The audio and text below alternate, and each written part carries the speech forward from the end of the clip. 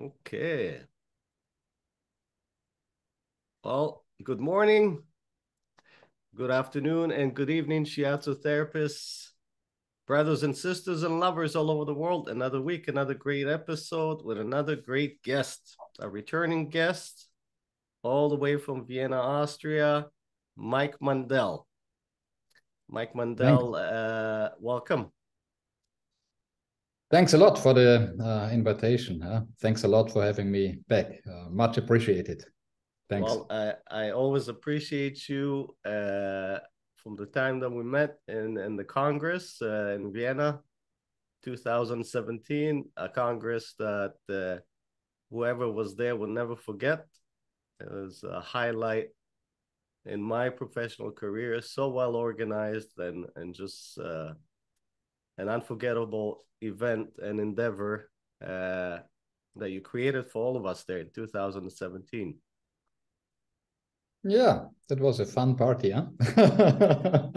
Incredible party. But we're not going to talk about what happened in the party.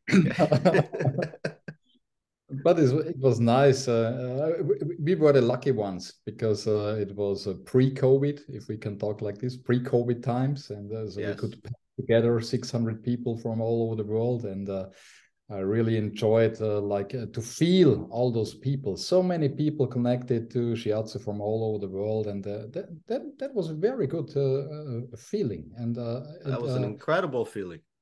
yes, the connectedness to all the other people and the coming together, sharing the same spirit, and it had a lot of impact also in Vienna. That's why we went into the city, but we leave the Congress behind us. Yes.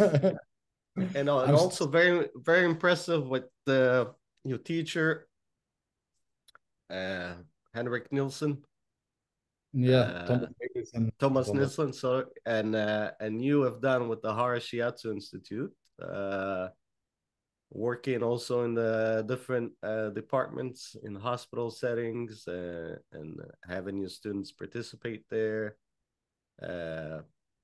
It's incredible work that I always also want to highlight that is ongoing.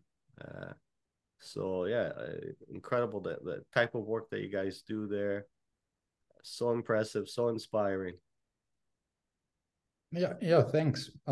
Thanks. We still love to do it. So, and in some hospitals, we've been now for more than 25 years, which is quite a long time to stay in a hospital with Shiatsu. So I think if it wouldn't work, they would have kicked us out 10 years ago already. So because in a hospital, in a hospital, you have to do something that works, and you have to prove yourself. And basically this was the idea why we went into the hospitals. We want to prove that we can do something with Shiatsu, that we can contribute to Shiatsu with our work. And but in a hospital, it's not enough that after 10 times, the people say, yes, I'm a little bit more relaxed and, I feel more centered. Yes, this is nice. But in a hospital, you need to get results with your work according to the field you're working in. So if you work in the rehabilitation and the shoulder is like this, afterwards it has to be like this. So if it's not like this, you lost the game. And Yes, but yes. I like this sportive aspect of shiatsu, and but maybe because I see Adam also here. He's on our school this weekend with qigong, which is very nice. I think I won't join because I'm a little bit sick. We had a talk already, Michael, and but in the traditions, and I love the spirit of these traditions, and because they say sometimes you have to prove your method. Sometimes you have to prove your method. So I even love if you it. do qigong, which is not really combat method, you have to prove yourself. And so we took over this idea and said with shiatsu, we need to go in an environment where we really have to prove ourselves. Like it was a little bit like this combat situation, Yes, yes. all the medical stuff and what are you doing here with shiatsu? What are you doing with your hands? Come on, and this is woolly and stuff like that. But yes, more than 25 years now. I think that's pretty much nice. Yes, Still on fire for it. Love it. I love it. I love it. I love your passion and dedication and the spirit of trying to prove effective and viable this therapy is to the most critical part of our population, the medical society, right? But let's get into our topic here. You've been doing it now for what, over 30 years, Mike? Yes, around 30 years. Yeah, full time. And I've been doing it now almost for 22 years, and we have many experienced shiatsu therapists here with us on our Zoom panel. And this is not just me and Mike talking. This is an invitation for everybody here on the panel to join us about talking about what are the principles of our therapy, shiatsu therapy. Can we agree or disagree even on what are the principles of our therapy? So let's dive into that, Mike, because we see a lot of different. What I love about our last episode that we did was your metaphor about our therapy, that it's like a tree. Yes. And it has the deep roots of the past that go all the way back to China and Shintoism and Anma, and then we have Shiatsu, which is like the stem that Namikoshi and Masunaga and brought into Japan and the rest of the world and others. And then we have the branches and the different variations of Shiatsu that have stemmed from that tree. But in a sense, it's all over the place. And there's a lot of division. And there's a lot of whose method is better, whose method is more right. So let's get into it. Let's bring some discussion into it. Let's illuminate this for ourselves and for our community. Yeah, I mean, it's kind of a tricky topic. Yes. On the one hand, Shiatsu is actually, it's a very young method. What are we talking about? Maybe not even 100 years now. And so if a method is very young, it might not have established like very common principles, but still Shiatsu has a lot of influences. And so maybe if you go further down the line, you have to look for those principles you have to look for those principles. But I think what we experience right now, maybe it's just a situation in Europe, I don't know, but in my opinion, in my feeling, many Asian arts, they're losing something. They're about to lose something. And in my opinion, many of these arts, they're losing their core, whatever that core might be. So in my idea, it's that you can use those methods as kind of a path. So in many Asian arts, there is the possibility you can dive into the method, and if you dive deep enough into the methods, it's like a path, and the path will unfold for you, and the path can cultivate your personality and moves along your personality. But at the end, there should always be some kind of spirituality involved. So it's much more than a method. It's really a path. And but like in general, I have the impression many Asian methods are losing this aspect. For example, if you talk about yoga, I hope there are not too many big yoga fans among us, but maybe you can share my idea, because I think yoga spreads so quick. It's incredibly like in Vienna. I think you have a yoga studio around almost every corner. So everyone is doing yoga. And the funny part is you can become yoga teacher in 5 or 6 weeks. I've seen courses like this. So after 6 weeks, you have a certificate that you are a yoga teacher, and then you are able to teach. And honestly, I think so what are you teaching then? Really, what are you teaching then? Because in the original idea, yoga was kind of a complete system. And if you walk all along the path, you know, like the final step would be to unify with a bigger source, however you want to call that bigger source.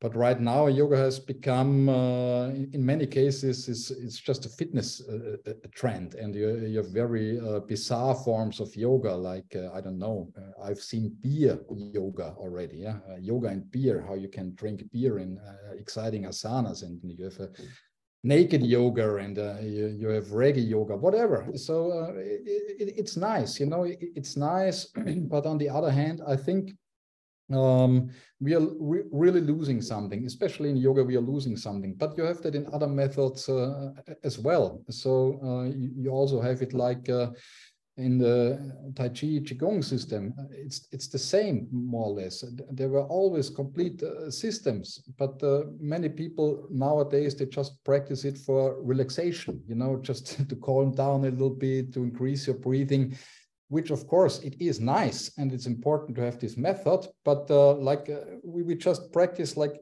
this part of I mean, I could not show it how big the systems really are. So, and yoga, fitness trend, Qigong, you could say it's maybe for relaxation, which is nice, but we lose the idea of the path in those methods. And we also lose this idea of the path in the healing methods, because also, if you go deeper in TCM, it was never like this medical system alone. So this is like TCM medicine, and I'm a TCM doctor. Like if you study the history of all the famous doctors in Chinese medicine, they were all Taoists. So they merged the medicine in kind of a path. So I think this is a phenomenon we have to tackle right now, and this of course is also true for Shiatsu. And we can say that's the first principle. Shiatsu therapy is a path. It's more than a therapy. You know, it was the last congress in the Kindle. So, and I had a day off. I did not do any lectures, and I walked around. So I visited. I had a look into every room of the congress, and it was quite funny. Because when you look into 5 rooms, you see 5 people doing something completely different. So it really, and I tried to be objective and relaxed, but it would have been very hard, you know, that really, of course, the only similarities were that there are 2 persons working with each other, but the style they were working with each other, they were completely different. So if you, it was not that I could bring those 5 different rooms together under the umbrella of Shiatsu, which of course was happening and still is. And then, so my quest began. So I think Shiatsu is a young method. So it's a very young method. And, but still it's very important for a method to at least have some basic principles we all agree on. We need some basic principles to agree on, because otherwise I think there is too much personal interpretation coming into a method, like I see this, or this is my take on that, or I view it like this. There's nothing wrong against it, but the more personal interpretation we have, the more we lose kind of a common core. And I think we need a common core where we always can come back to. Like, and you have it in systems with a longer history. You always have this common core. Like TCM has so many phases, but there are a few root principles you find in every phase of TCM. You will find those principles. At least you can come back and ask, does this apply to the principle of yin and yang, or the 5 phases? At least you will find something like that. And in my idea, I think we even lose the principle of yin and yang in Shiatsu. And I think we even lose some very basic energetic principles, which should be, in my opinion, they should be common sense for energy work anyway. So what are they?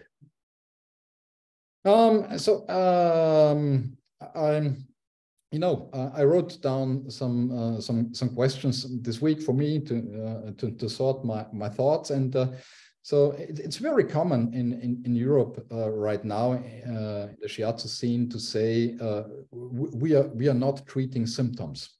So some people are very proud to say we are not working with symptoms. Okay, and in some countries you have law regulations that don't allow you to say that you're working or treating symptoms, but it's really kind of a common sense, because if you treating symptoms, it seems like the lower work in energy work. We don't treat symptoms, we always treat the complete person. I heard that saying a lot, and sometimes if I say I work in the hospital and with symptoms, I have the impression, you're the one that does the symptoms. And but I don't get this point. I don't understand this point. So why? This brings us to a principle. So I think in energy work, I think we can say one of the principles or laws could be that the macrocosmos reflects into the microcosmos and the microcosmos reflects in the macrocosmos. I'm not sure if we agree on that, but I think this is really a basic energetic law. And you find this law all over the world. It's not a specific law for TCM. We had it in the European alchemy. We had it like wherever you go. If there is an evaluated system, you will find that idea. So the small reflects in the big and the big reflects in the small. So in the symptom, everything is in the symptom. Everything is in the symptom. So if I take this cup of tea, you could say it's a cup of tea. But if I look very deep into the cup of tea, I can see the tea farmer in China working on the field. I can see his family. I can see his children. I can see the company that brings the tea to the big city, and I can see the ship crossing the ocean. So basically, with the right point of view in the cup of tea, there's the whole world. I think that was meant with this principle. So if we say we don't work with symptoms, I would say people admit they are not able to see the whole human in the symptom. They are not able to see the whole human in the symptom, because no symptom is just a symptom. It's impossible. It's not just a symptom. Yeah, you have a history. It's not happening by chance that you have this symptom. So even if I say I work with headache, for example, and if I look deep enough into the headache, I can see the whole person. And also, if I just work with this headache, I can address the whole person. And but I experience kind of a polarity in the Shiatsu world concerning already this question. Do you work with symptoms? You don't work with symptoms. If you work with symptoms, you don't see the whole person. So, but then it's funny because I think it's funny because for me, this is a basic energetic law. So if we stick, for example, to this basic energetic law, it's not about working with symptoms or not working with symptoms. It's the ability to see the whole person and the whole history in the symptom, and vice versa, to see the whole person and why especially this whole person became this specific symptom. And it would be, for me, it would be nice, for example, that we just could agree, for example, that the microcosmos reflects in the macrocosmos and vice versa. Then we wouldn't have this discussion, work with symptoms or not. Yes, I get it. I agree. The symptoms do tell the whole story, the totality of the story, and the story can reflect the totality of the symptoms. I love the micro reflects the macro and vice versa. Yes, but still, if we say, Shiatsu has a short history, not even 100 years, and yes, it's a short time to develop principles. So you have to take over maybe. So if I talk about principles, it's I don't want to talk about personal principles. I think we have a kind of energetic laws, like really laws. It's not like this is a philosophy. It's really kind of a law. And if we say Shiatsu is energy work, at least we should stick to some of these energetic laws. And yeah, yes, that would be a principle. And the next one would maybe be yin and yang. We could argue if we would need yin and yang, but you don't need to call it yin and yang. You can call it the principle of polarity, you know, and the principle of polarity is also something very universal. The principle of polarity, you find it in every spiritual tradition.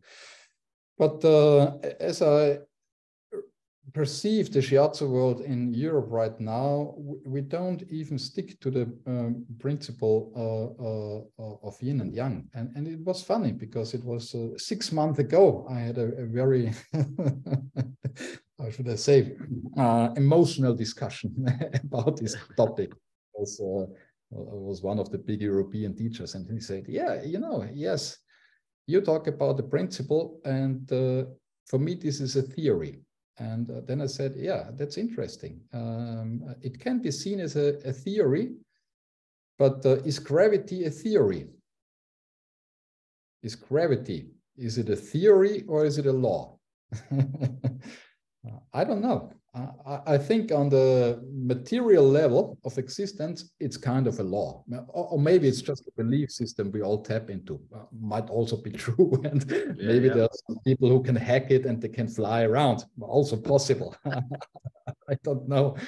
But basically, you know, for me, it's much more than a theory. It's a principle. And that's what I meant also with the idea of a path, like that the Asian systems are kind of a path, and the path can lead you to a point where the theory can become like a field law, like you feel the law. It's not a theory you explain with your head, but I think then you really have to feel the basic energies of yin and yang, and then it's no theory anymore. But let's just stick to yin and yang, because another good question that's always discussed in the Shiatsu world is, should we do diagnosis or not? Ooh, that's a good one. And what is diagnosis and what does it look like? You know? Yeah. That's a good point. It's very funny because many people in Europe refer to the Masunaga style, and actually Masunaga, he was kind of keen. He liked diagnosis. He really liked diagnosis. If you read his books, you can read it through his lines, and he did a lot of diagnosis. And he also left us the famous quote, you know, diagnosis is treatment and treatment is diagnosis. So this is what Masunaga said. And I think this is a very wise quote, because it brings together yin and yang. You know, diagnosis is treatment, but treatment is also a diagnosis. But what's happening, I see it especially in Europe, people stay to treatment is diagnosis. They skip the first part. We don't do diagnosis because if I touch, this is already the diagnosis, and I know everything. No, you don't. I honestly believe, no, you don't. You don't. But we could come back to that point later, because another question would be, do we need knowledge in Shiatsu? Do we need to study theory? And personally, I think yes, but this is also has to do with the idea of yin and yang, because diagnosis, you could say, yeah, it's a mixture of everything, but to make it clear, so to make it more easier, I would say maybe diagnosis is the yang approach. It's the yang approach, and maybe the treatment with the hands and the intuition and the feeling. And this would be more the yin approach. And if we want to call Shiatsu a holistic a holistic method, I think we need both. And that's what Masunaga said. Treatment is diagnosis, but diagnosis is treatment. And I think what he said is also, if you do a very good diagnosis, a diagnosis where you maybe see the whole person and the symptom or vice versa. So where you really see the person, if you really see the person like that, that can be a treatment already, just to see the person, you know, just to see who is there, like from heart to heart, from soul to soul, to see this person. This is already as effective as a treatment. But right now, the European Shiatsu scene, it's kind of cool. No, we don't do diagnosis. And really, it's like that. I have newsletters that point it out very clearly. And I think we don't need it. Honestly, I think we don't need it. I can understand the idea behind, because, you know, Eastern arts are a great field of projection. They are a great field of projection. And in many, you know, we like to project a lot of our romantic fantasies into Eastern arts. So there you don't get judged, you don't get labeled, you know, there's no hierarchy and stuff like that. And if you hear diagnosis in our head is wired with labeling, you know, and there is kind of a hierarchy. There's an expert and he gives you a label, and this is the diagnosis. And this is wired in our brain. So I can understand like the history of why many people like to say we don't do diagnosis. But I think if you say it like that, you don't really understand the idea of the Asian arts. It's not about labeling, not at all, not at all. It's I would say diagnosis is to be able to see the possible natural state of a human being. So what does mean natural? I mean, there are other words for it, but what is like his natural energy? You know, the energy that is not influenced, that it's not tortured, that it's not twisted. So who is a person like in his soul? I think this is diagnosis. And diagnosis is just to see what prevents the person to be like that, you know. Beautifully said. Yeah, what are the difficulties? And so if I diagnose, I don't want to label you have headache, but I can see you're not the natural person you could be. It's like a flower. If I look at people, I see them as flowers, and what can I do to make them flourish? You know, because sometimes they're missing light, and sometimes they're missing water, and I think that's should be a very natural reaction in Shiatsu, a natural reaction. Like if you have plants in your room, I have plants here, I love plants. But if the plant is, you know, if the leaves get brown and the soil is very dry, are you allowed to give the plant water? It's a question to you. If I'm allowed to give him water, of course I'm allowed to give him water. No, you're not. You're diagnosing that it's a dry soil. You know, you're interfering with the natural way. Not allowed. You know, you're interfering. This is not Wu Wei. You know, this is not Wu Wei. You're doing something. Yeah. Okay. This is pretty much overdone. But sometimes people come to us, and it's not about of labeling. It's what will you naturally do. What is missing? And I think this is the idea of diagnosis in Eastern arts. But better we come back to yin and yang. I think we need both. Like a good practitioner, you know, a good practitioner should bring together the best diagnosis he or her can, crystal sharp, like really the best diagnosis you can do, crystal sharp with every tools you have, and then you work. You use maximum intuition, you know, like, but you have to merge those two together, and then we are talking about a holistic system, because I don't know that you get all the information when you touch someone. And then if I have these discussions, I always ask the people to feel my pulse and tell me about my pulse. But no one dares to do it then, because they know they cannot give me all the information about my pulse. Okay, no. But anyway, and I think we have it too also in the idea of knowledge, knowledge and intuition. It's also the principle of yin and yang. So do we need knowledge? Yes, of course. I think we need it. And I think we should give our best to gain as much knowledge as we can. I think it's not good for our method to claim that you don't need knowledge at all, and that everyone can do it. I think that's not true. I don't want to offend anyone, but I think it's wrong. You need knowledge, and because again, knowledge might be the yang aspect, and the feeling the yin aspect, and they have to merge together. But still, if you're feeling something, so what is happening if you're feeling something? I think that's very interesting. So what actually is happening when we are feeling something? Basically, we just get a sensation. We just get a sensation. If we touch someone, we get a sensation, a tingling, I don't know, itching, something like that.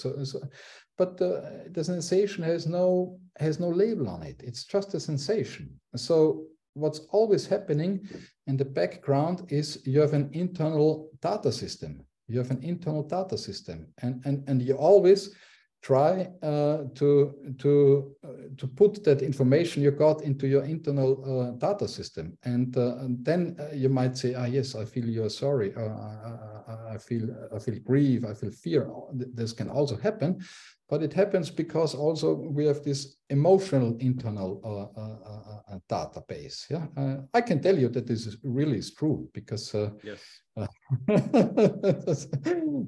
I have not treated any enlightened person yet. I might have, but I'm not sure, but I don't have this in my internal database, so it's impossible for me. So the most enlightened person could lie, on my mat. I would not feel it, or maybe you would feel it. I think you would feel it, but you get the idea. So we have kind of an internal data system, and so how do we shape this internal data system with information? So I think it's good to have the maximum of information, and then you forget it.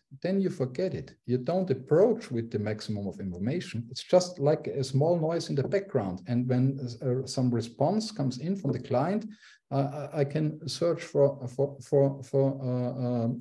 something. And this is also kind of a tradition, like in the Asian arts. First, you learn everything. You really have to learn everything. You have to learn all the acupuncture points, all the indications, and then you forget them all. But I think in Shiatsu, we skip the learning. We start with the forgetting everything. And, yeah, but that's just my take on it, But I would say yin and yang. I think it would be nice in the Shiatsu world that we at least, accept the principle of yin and yang, and that we could say, yes, maybe I work a little bit more on the yin side. That's your personal style. That's fine. And some people work more on the yang side. That's also fine. Of course, we bring in our personal preferences. But we should not say diagnosis is not good, or we should not say knowledge is not good. And I think we should not say that you don't need to learn something. And the most funny part for myself is damn. I think, again, I don't want to offend anyone. Maybe it's my personal history, but I think most of the people have no clue at all how much effort it needs to be effortless. How damn much effort it needs to be effortless. Yes, I agree. It's not like And also, if you look, even if you look like Buddhist meditation, it's every tradition starts with a lot of body work, hours of sitting to cleanse your body in yoga, and I think in Shiatsu would be nice as well. So yin and yang, yes, interesting. Beautiful, Huh? beautiful. Well, there's a lot of juicy principles here that you introduced. I would like to add a few also that I always see is a conflict in our therapy, and one of them the actual application of it. So, what makes Shiatsu different than massage or other therapists is also is it a massage? Is it a therapy? What is the application? It's just the thumbs, or it's more than the thumbs, it's the elbows, the knees, or we don't touch anymore and it's distant, or we touch but no manipulation. So I see this range of techniques and no common principle, right? What can you say into that, Mike? Yeah, for me, I'm always looking for those principles, and there is one, a very nice one actually, like in traditional Chinese medicine, or maybe traditional Chinese medicine is not that what we know in the West. It has much older roots, and it's more rooted in Taoism. So when we talk about traditional medicine, it's not the one that Mao exported into the West. And Yes. they have a very nice model. It's like you have 3 levels of medicine, because they always try to put everything into 1, 3, or 5. It's they like the numbers. But I think this is very interesting. So you have the medicine of the earth, you have the medicine of heaven, and you have the medicine of humanity. And so what is medicine of the earth? So medicine of the earth is if something is going on with my body. I have physical problems. If I have physical problems, I need medicine for the earth. And this would be the part where I work also more physical, like as you said, it's like really going into the body, cleanse the body, maybe use some herbs, for example. But then you really have to, it reflects on the level of the three treasures, the 3 treasures, the Sambao, Jing, Qi, Shen. That would be the equivalent of Jing, so the physical plane, the medicine for the earth. And then we have the medicine for humanity. This means just to make your constitution stronger. So you have no illness, you have no problems, but even nowadays in the modern times, you need a lot of energy to just survive. Huh? You need a lot of energy just to stay, healthy in your mind. So at this level, medicine of humanity, it makes you stronger, like a constitutional medicine. It should support your constitution. And then you have medicine from heaven, which is spiritual development. It's spiritual development. So you try to support the people to connect to heaven. And the good doctor knows, if a person comes to you, which part of the medicine the person needs. Sometimes you need medicine for the earth. Sometimes you need medicine for humanity. And sometimes you need medicine for your spirit to grow. And I would say, even if we, the more you go up to heaven, the less intervention or the less physical basis work is necessary. And but so my impression is Shiatsu is somewhere. I think Shiatsu tries to find its place in the medicine of heaven, but skips like the medicine of the earth, and skips the medicine for humanity. And but my example for this is like, if you have toothache, what do you want? You want to have a very competent dentist that helps you to get rid of this toothache. And after that, we can talk about nutrition, no sugar, cleansing your teeth. So first medicine for the earth, and then medicine for humanity. And I think I don't know if there's a spiritual dimension in toothache. I'm sure there is. There's always the micro reflects the macro, remember? Yes. I have always near-death experiences when I'm at the dentist. So maybe that's part of it. There we go. Beautifully said. Yeah, go ahead. That also would be easy, because then you would, it's very funny, you know, that I see styles, you know, I see styles that say I do more energetic shiatsu, or maybe I do more physical shiatsu, or you know what I mean. So it's I work more with the mind, and I think if we say that, I think we make the same mistake. Let's call it as a mistake for this time, as Western medicine, just to focus on one aspect. Yes, this is not holistic medicine. So, and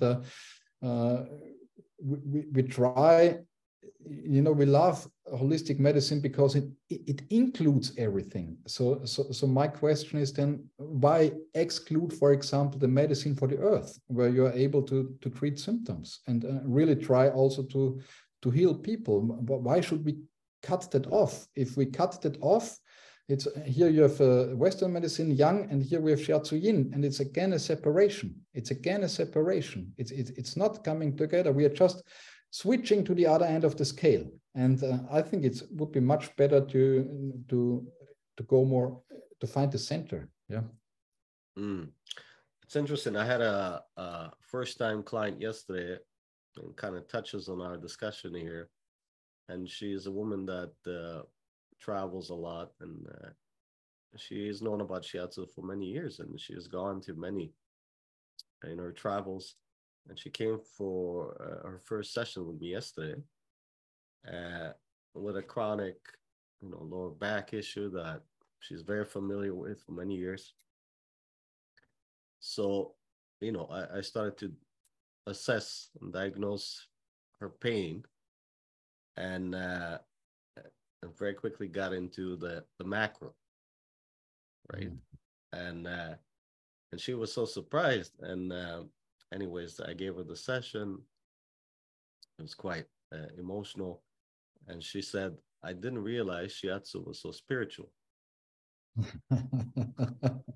That's interesting. You know? Yes. Because her experience was the opposite. She would think of it as just a body working on the body, right? And because of it, she just assumed that is a form of massage, of a body work, right? Very mechanical. That's her experience, right? So it kind of touches on the opposite of what you're saying. You know, in some places where the emphasis is on the spiritual, let's say, and not enough on the earth medicine, right?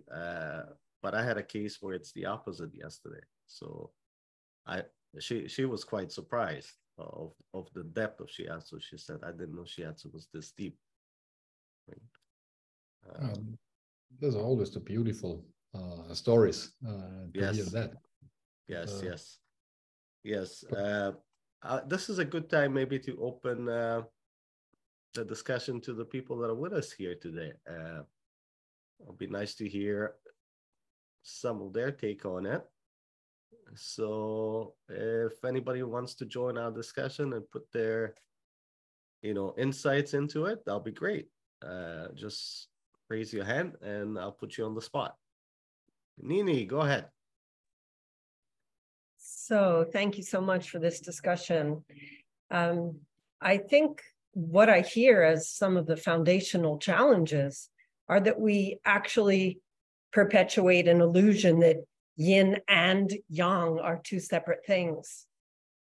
If we think of yin yang as descriptions of the whole, then we can't really separate them. So, you know, if somebody is working on the body and not taking into consideration the spirit, it doesn't mean it's not treating the spirit. Or if somebody's doing a very spiritual approach, it doesn't mean it's not affecting the body, because we can't really separate body, mind, and spirit. We can theoretically, but theory is, for me, is just our attempt to describe reality. So, and then we get very theoretical and separate it all out. And that's where we disconnect the microcosm and macrocosm instead of seeing the wholeness or the oneness. And I feel that way about yin yang too. I don't even like to put and in between them because they're not separate. So when you touch, when you do diagnosis or when you do treatment, yes, yin yang. That's how I see it anyway. I don't think we can separate them except for theoretically. Does that make sense? Yeah, it makes complete sense. What about you, Michael? No, thank you very much. Yes, I think we wanted to,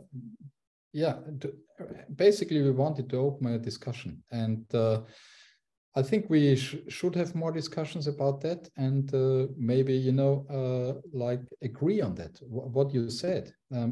It's not, I don't want to point at someone with my finger, but I read a lot, and this accumulated like in the last 2 years, like we don't do diagnosis, we don't treat symptoms, and no, and this is like, you know, so I said that's funny, and that's interesting, and I see too. I see this idea that Shiatsu, not globally maybe, but sometimes I have the impression it separates a little bit, you know, like the yin part is the cool part, the yang part is not the cool. So if we can stick to that idea, I'm more than happy. But also what you said is like it's a Hermes Trismegistus. He was like the godfather of European alchemy, and he was like the tabula smaragda, and it was like as above so below, as below so above. Like as you said, if I treat the body, I treat the spirit. If I treat the spirit, I treat the body. Yeah. So yeah, that's beautiful. it. Beautiful. Anybody else would like to share? Karen, go ahead, unmute yourself. Well, it's just along the same lines of what Nini and Mike were saying. It's just because we put our hands on the body doesn't mean we're not working energetically anymore, right? I mean, the energy field, it's energetic work when you've got your hands on the channels. It's also physical work. And even when you're off the body, you're working with the proprioceptive system, which is a very, very physical aspect. There's, you know, it's all in a continuum. But I don't think you can say you just do energy work or you just do physical work. It's all sides of the same globe, if that makes any sense. Yeah. Thank you, Karen. That would be another topic, yeah, to talk about. I love the channel system. And yes. Let's not get in there. We're going to get in trouble. Yes, no. You're true, but actually, you know, it's totally true. It's totally true. But sometimes I think you have to choose wisely where you put the emphasis on. Sometimes I have to work more with the body, because I see a bigger possibility of influence. Next question, are we allowed to influence someone or not? But as I said, according to see the natural state. And for example, I've got an infection, and I had a high fever 2 days ago. And so since 2 days now, I've been fasting. You know, I mean, I'm just, yes, I do my prayers, I do my meditation, I do everything. But the fasting helps me most, you know, and just fasting and sleeping a lot. So here I choose, you know, conscious to work on the physical body, because the infection is very much on the physical body. So, but this is my approach. I won't say that other person might not find another approach. Huh? But to have this freedom, you know, just to have this freedom to say, yes, body, okay, spirit, okay, energy, okay, but where I put my emphasis on. And so I would be pretty much satisfied if we can have that agreement in the Shiatsu world. Yes, I would be satisfied. Fantastic. Anybody else would like to join us here in conversation? Go ahead, Vike. Right. Thanks for the discussion, the debate on this topic. Well, we were taught that we would, how do you say it, make the connection with the client. So when the client is more on a physical level, you treat more physically. When you have more an issue on the mind, we treat more with 5 elements, for example. So there you choose the door that is open, and then you, how do you say it, you treat according to that. That would be idea of the different levels of medicine. Yes, what could I put my emphasis on? Yes, I would agree to that. This is always the example I talk to my students. If you have toothache, what do you choose? Be honest. Really, if you have toothache, what do you do? If anyone can do it just on the energetic level, raise your hand. You will be my favorite dentist till the end of my life. Yeah, so when there's an acute complaint, you want to get rid of that before you can go further, because there wouldn't be any chance to cure when you don't get access to that acute complaint. Yeah, so, absolutely. So when in TCM you have like the basic 2 symptoms is pain and sleep. Pain and sleep. If you have clients with pain and sleep, fix the pain, fix the sleep. So this is like highest priority, because pain absorbs all the energy, also of the mind. Unless you're like almost enlightened, you can have a distance from your pain. But if you're not, your mental energy goes into the pain. And if you're not sleeping, you're almost like a little bit drunk all the time. So your mind is not clear. So in these 2 cases, it's very hard to continue the work with the mind. So, and with these 2 symptoms, they say you have to fix them on a physical level first, and then you can go on. But it's just pain and sleep, sometimes inflammation stuff too, like when it's itching and it's also causing pain, but I would consider it pain. Yeah, but yeah, that's it. Thank you, Vike. We have time for maybe a couple more. Anybody else? Raise your hand. I'll put you on the floor. What about Barbara? I know you're dying to say something, Barbara, I could tell. Put you on the spot. Just unmute yourself. Somebody said, when you touch the body, treat the body, you also treat the mind. And when you treat the mind, you also treat the body. But I still think it depends on your focus.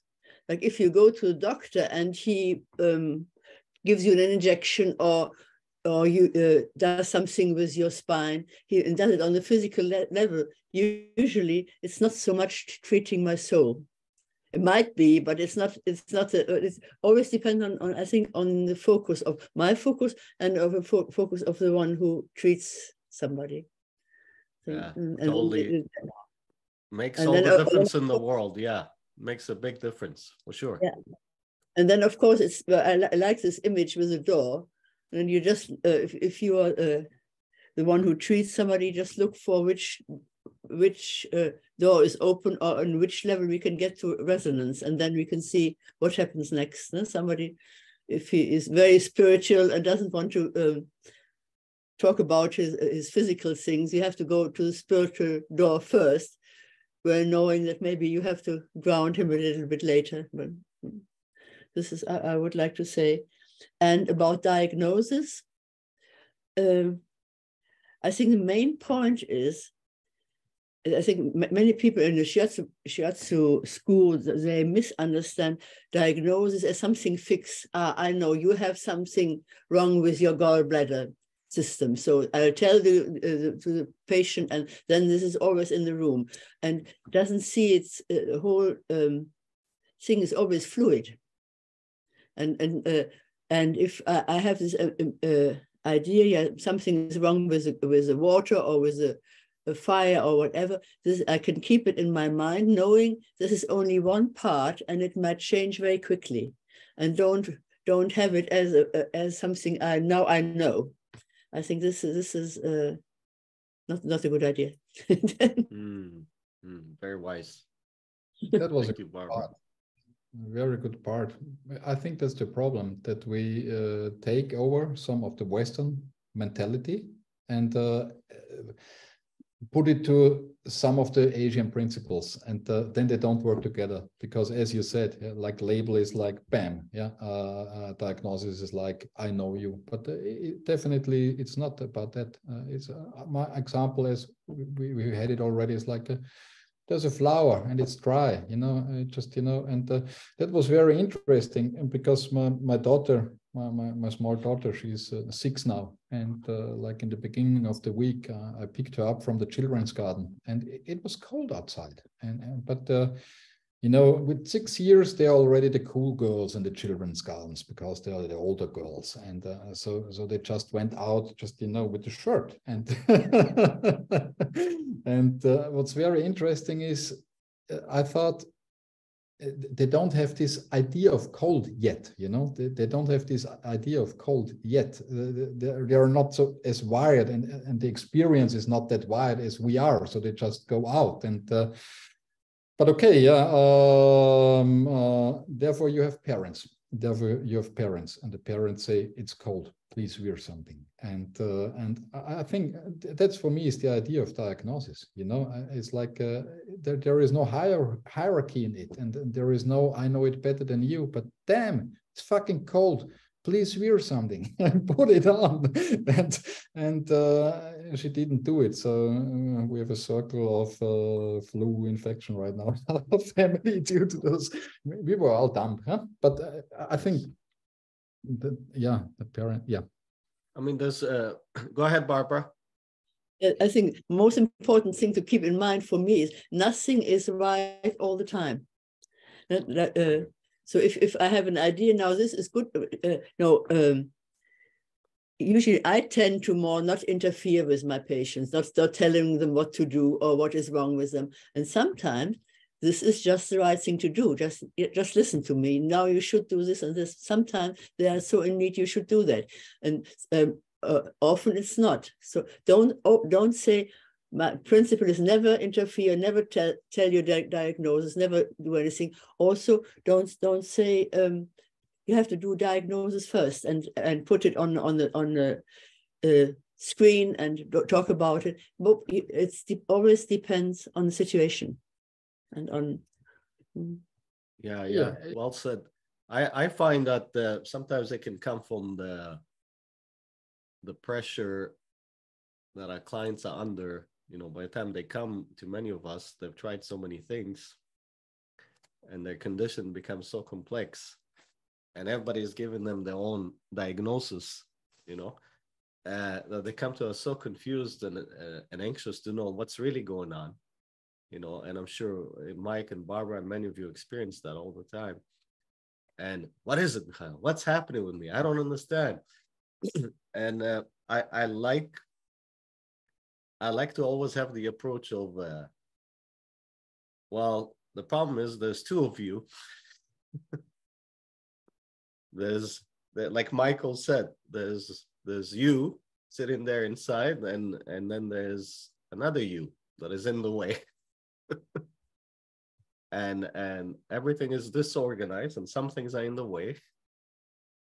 So all we have to do is just bring more of you out and just create some clarity, some order, and things will get better. To me, that's always been my approach. I think that sums it up pretty well. Huh? And they always say, of course, that sounds too easy. Well, it's not. We could keep on talking. You know, I would ask Barbara, don't you think that there are some universal principles that don't change? You know, we should not discuss this out this evening. It would take us too long. But I'm truly convinced there are some principles that don't change. Yes, what you said is the change between yin and yang. You know, sometimes you start with diagnosis, sometimes you start with treatment, sometimes you choose this, sometimes you choose that. So there's a flux. Yeah, so that's the law of change. The law of change is also one law. Yeah, but just I think it's a good question, and I think complete systems, and especially the Asian systems. Why the Asian systems?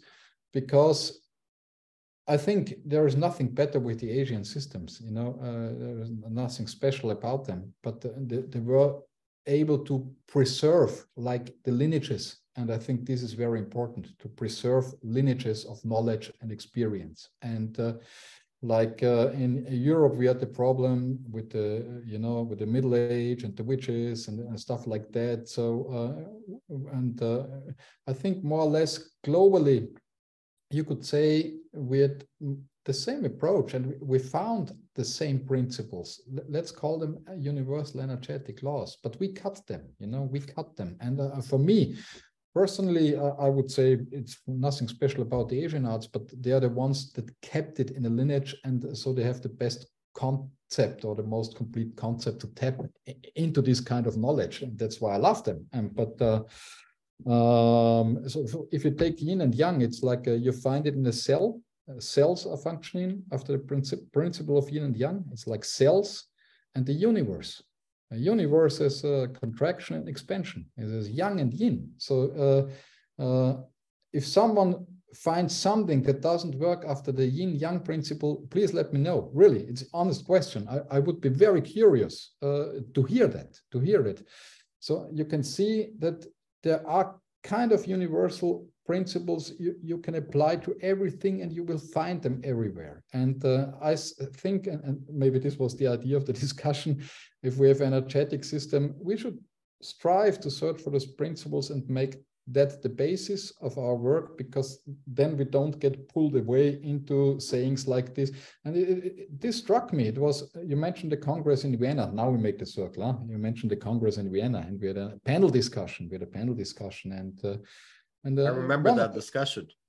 Yeah, we had a lot of panel discussions, but not the big one. It was a smaller one. And one teacher said, if someone is doing diagnosis, I would not call it Shiatsu anymore. And I said, why? Why is this necessary? And then again, we had it already. It's funny. People refer to Masunaga, you know, like treatment is diagnosis, diagnosis is treatment. But anyway, Wait, a lot of things exciting. I mean, this we can go on for another hour, but I really also want to mention your book. Yeah. We're here also to promote your book. We lost which thank you for sending me the book. There we go. Meridians, the Maps of the Soul. Who has the book here in the panel? Anybody? Besides myself? Nobody yet? Well, you have to get the book. And the reason that you have to get the book, not because Mike Mandl is here and I'm being nice to him. You have to get the book because Mike Mandl is accomplished, in a way, accomplished a revision. That's the word that I was looking for. A revision to, you know, some of the many books that we've come across, and the way he breaks down the meridians, the way he breaks down the physical, the emotional, and the psyche, and the spiritual aspect of each meridian is done with so much clarity, while sparkling it, of course, with Mike's flavor of bringing something so complex and juicy and in his own unique way. I'm devouring this book, and it's refreshing, and it's clear. And I would go as far as to say that every school should have a book like this. It can be, used as a teaching book. So Michael, I'm really impressed, really, about this new book of yours. Yeah. Thanks a lot. Yeah. But you I mentioned... would like to have one. If you can bring to Budapest. Yes, of course. Yes. Please, please. Oh, but it's your like the 3 levels again: physical, emotional, and spiritual. Yeah, I tried to put it in the book, and Yes, but you mainly. did.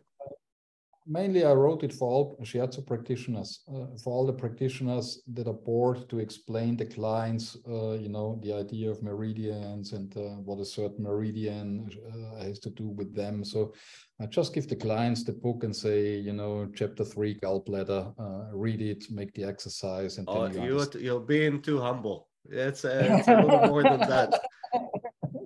It's a little more than that, than just giving it to the client. It's for someone, for all of us, even experienced therapists, it's just a great read, really clear, really laid out beautifully, and and a great reference book. It's wonderful. Oh, thanks. So where can people find this book? Basically everywhere. If you still dare to buy on Amazon, you can find it on Amazon. But you can order it directly on Singing Dragon. Singing Dragon is the publisher. I think it's a very known publishing house, Singing Dragon. Very happy. Yes, they've been around for a while. Okay, I'll put those links on our Facebook group and on the email, so everybody can click those links. So it's on Amazon and Singing Dragon. German edition. German edition is also at Bookshop or Amazon. Okay, good. The German edition, yeah. Yeah. No, but that's the English edition. It's been on the German market for 2 years, and oh wow, okay. So I think for the Shiatsu world it was good. It sold quite a couple of copies on the German market, and so it spread the message maybe of the Meridians to a wider audience. And the German edition, we already have the 6 or the 7 edition of it. I don't know, in 2 years, which is for a Shiatsu book a nice success, you could say. And so that's why we translated it. Basically, that's it. Well, thank you for doing that.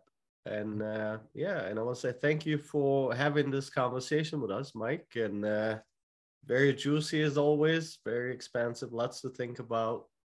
And thank you here, people that have contributed to our conversation. Hopefully we can come back to it and expand, because there's much more to talk about, I'm sure, when we talk about our therapy and the principles. So thank you, Michael. Thanks a lot for that. Thanks, everyone. Thank you. Thank you. Goodbye. Thank you. Dankeschön. Dankeschön.